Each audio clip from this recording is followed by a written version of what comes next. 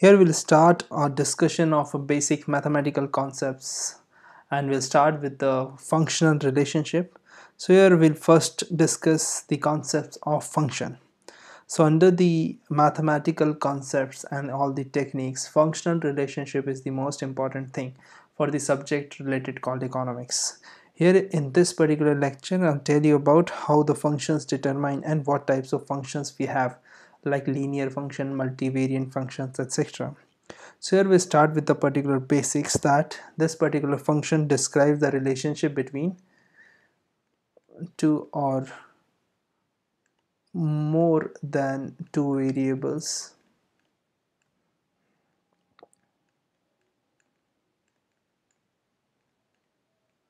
Now under this particular thing, that function, so it is actually shows the relation, so relation between two or more than two variables. That is what we call the functional relationship. It means that this function expresses dependence of one particular variable on the other. Like for example, if we write like this, then this is that y is the function of x. Here y depends on the value of x. So here f stands for function. Now in this particular thing, that this implies that every value of y is determined by the value of x. In this particular scenario, we can easily say that y is the dependent variable and x is the independent variable. Here independent variable we can refer as the cause, and the dependent variable we can refer as the effect. So you know that there are certain functions like consumption is the function of income. It means this consumption is the effect of the cause, that is income.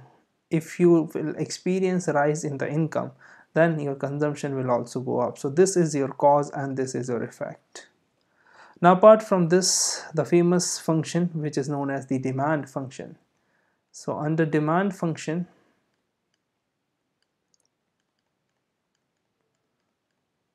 that is demand, we can say demand for X commodity is the function of price of this X commodity.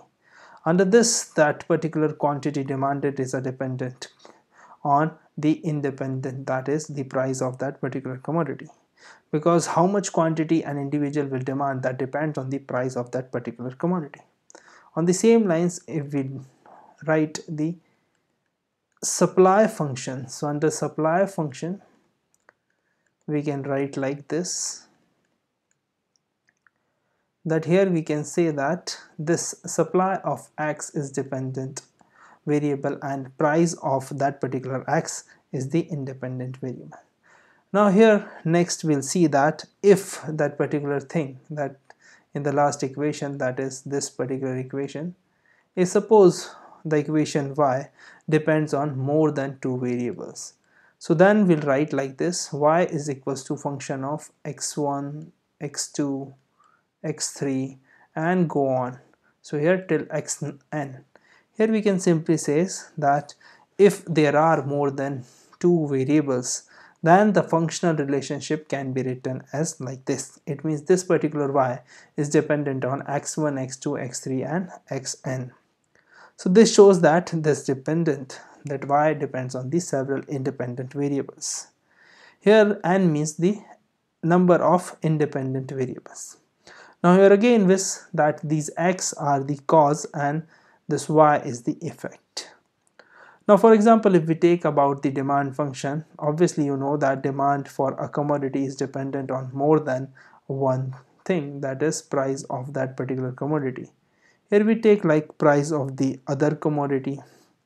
If we take about the income, money income of the individual, we can say that taste and preference, etc.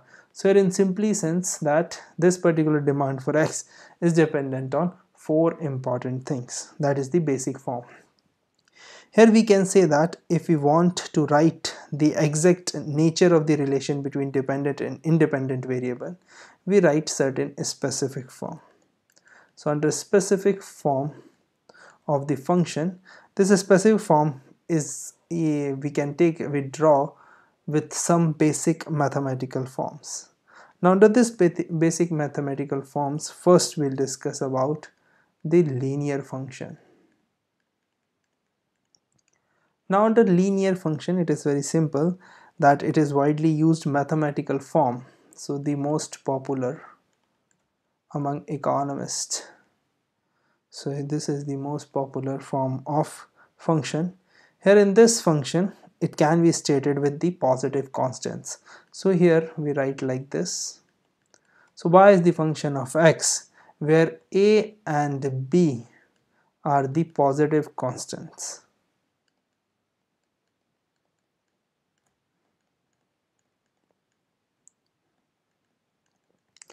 Here they are called as parameters. Now these parameters are of the function. Now we can say that these parameters of the functions are the variables that are fixed and given in the specific function. So whenever we'll give certain kind of numbers, these are fixed and given in the particular specific function. Now these value of a and b is determined by the specific nature of linear function. Now the demand function with the price as the only independent variable, it is written as the quantity demanded is a minus b, these are parameters, and this is particular price. So here the minus sign, why we have this minus signs, because we have the inverse relationship, or we can say the negative relationship between the price of the commodity and the quantity of the commodity. Here inverse relationship means whenever you'll find that there is decline in the prices of the commodity, then the quantity demanded will go up, or vice versa.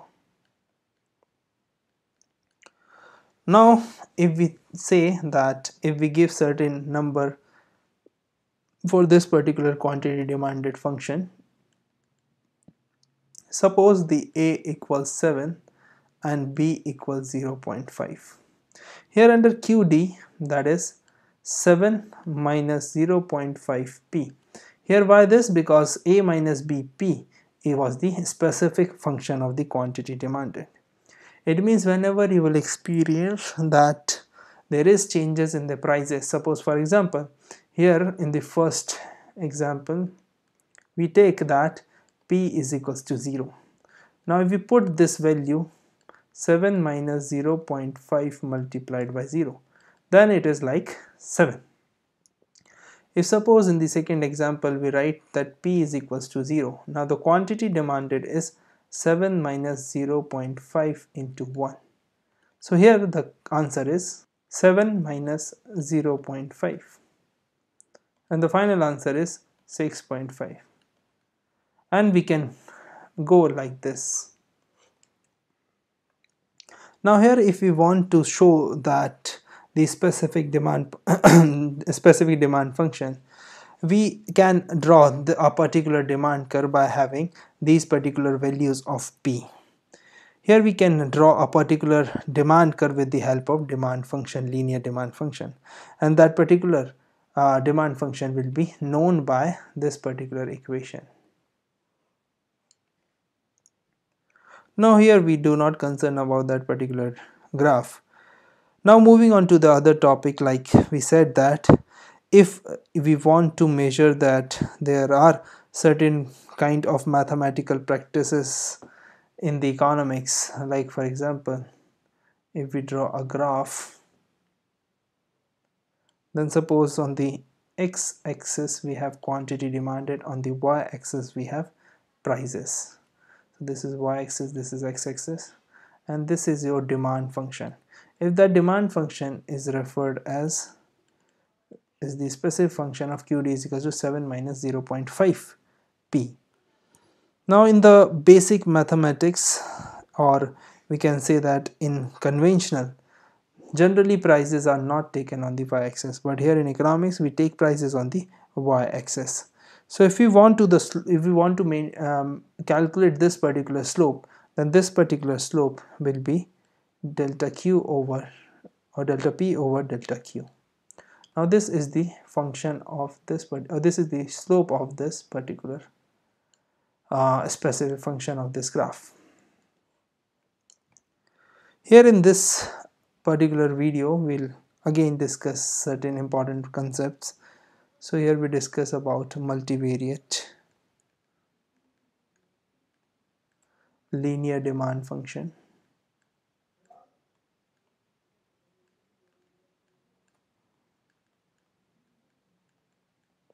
Now under multivariate linear demand function, it means that linear demand function with more than one independent variables can be write as, so here we can write like this: a is a plus b1 px plus b2 py plus b3m, that is the money income, plus b4 t, that is taste and preferences.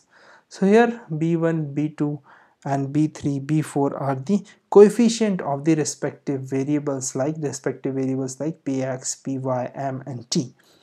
Here we can say that if the effect of these variables other than on prices, the demand function, are depicted as the shift in the demand curve.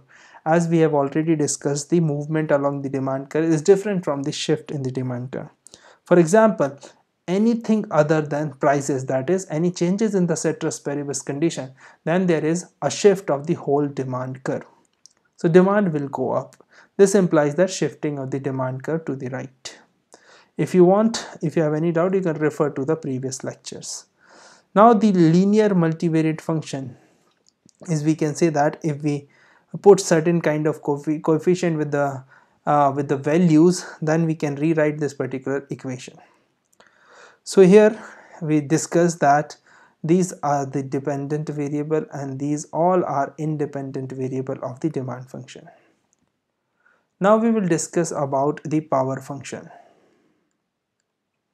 how we make or how we give certain kind of powers.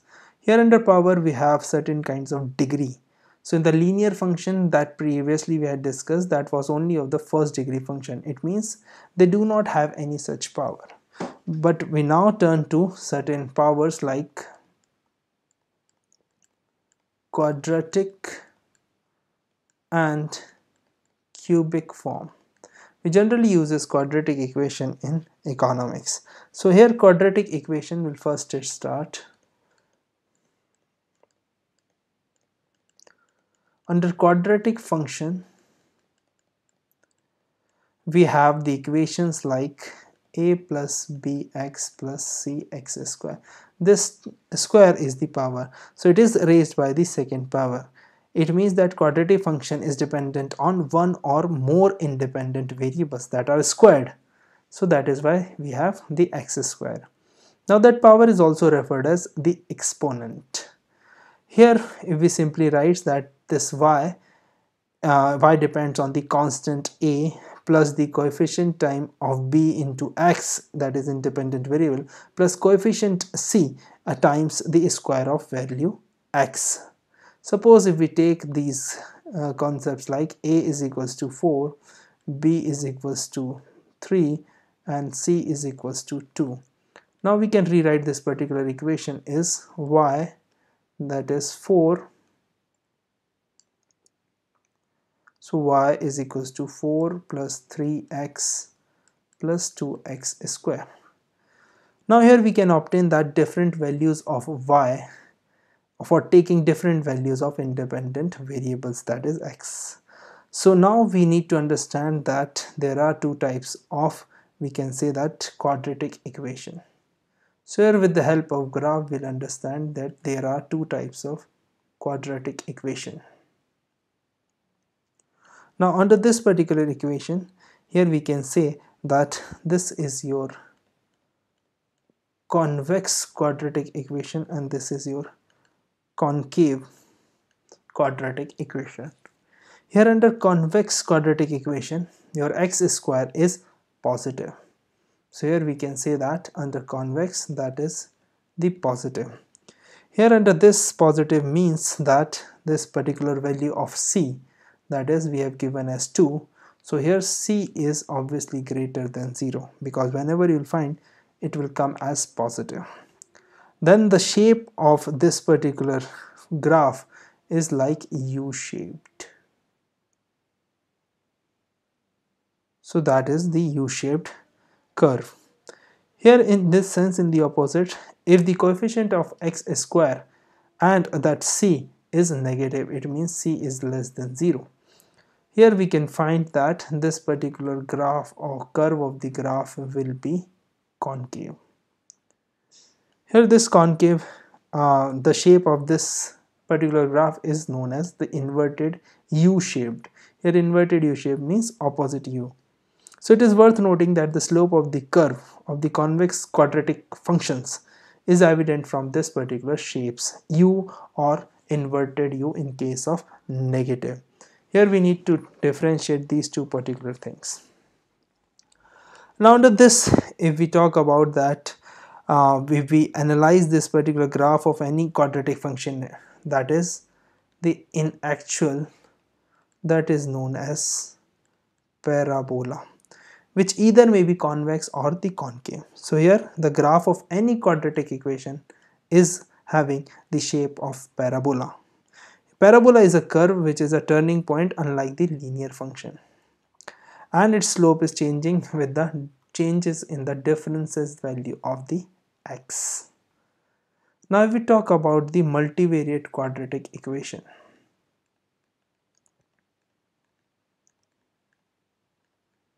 so multivariable quadratic function.